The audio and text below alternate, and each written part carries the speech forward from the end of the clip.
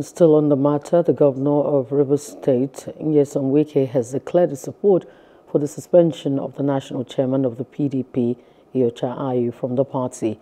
Reacting to the development, Wike, in a live interview, said he supported the move because Ayu played a major role in the colossal failure of the PDP in the general elections. Not only did you take a distant third in the presidential election in your state, you also lost the states as per the governorship election.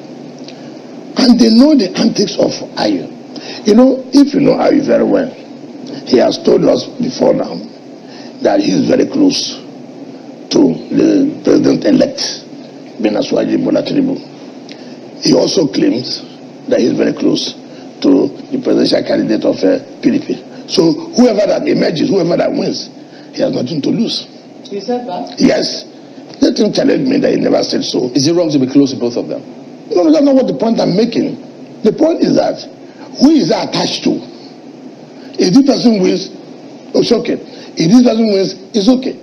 How can such person be the leader of the party? Are you behind the suspension? I'm in support of the suspension. In fact, if Ayu had left before now, they would have said he left and that was why PDP failed the election.